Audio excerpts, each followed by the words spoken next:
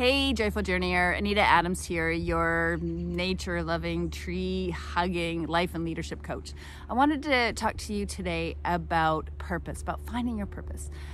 Buddha, according to Buddha, he said that your purpose is to find your purpose and to give your heart and soul to it. The question is really, how do you find your purpose? And what I want to share with you today are just a few tips that I have on that can help you lean in and find the purpose that you're looking for. And before I give you those tips, please know that your purpose can change over time. As you evolve as a human being, your purpose evolves, and you can have more than one purpose in life. So let me give you my few tips on how you can really lean in and find your purpose. Number one is pay attention to what brings you joy. What brings you joy? I know it sounds super simple. What brings you joy? But there's truth about who you really are, and what you want is in that process of paying attention to what brings you joy. And then you want to ask three important questions. So the second part of this is to ask these three questions. And the first question is, who am I? Who am I? What do I want? And why does it matter? If you can answer these three questions, you will be led to your purpose.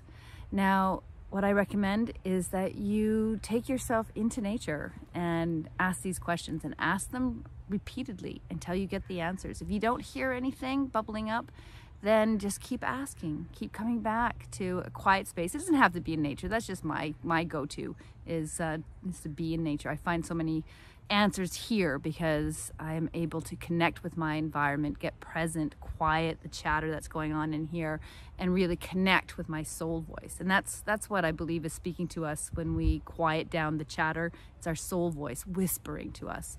So quiet down the chatter and listen and ask, who am I? What do I want? And why does it matter? And when you start hearing the answers, if you keep hearing the same answers over and over again, that is your soul voice trying to guide you to your purpose, where you will find your meaning, you will find joy, you will find abundance, you will find impact, you will find a life that you love. So listen to what bubbles up without judgment. Now, what bubbles up is going to be big because your soul voice really understands who you are and what you're capable of. So you will start to hear and see images in your mind about this person that you can become. And it can be scary because it's big and bold, and it can be scary. But lean in, because it's going to lead you somewhere magnificent. All right. So those are my tips. Find joy, pay attention to what brings you joy, and ask, who am I? What do I want? And why does it matter? If you want some help in tapping into your purpose and finding the confidence to lean into your purpose, then reach out. This is my purpose. This is what I'm here to do, is to help people find their joy and create a life with meaning, well-being, abundance, and impact. All right, that's all I have for you today, Joyful Journeyer. Have an awesome one, and we'll catch you next time.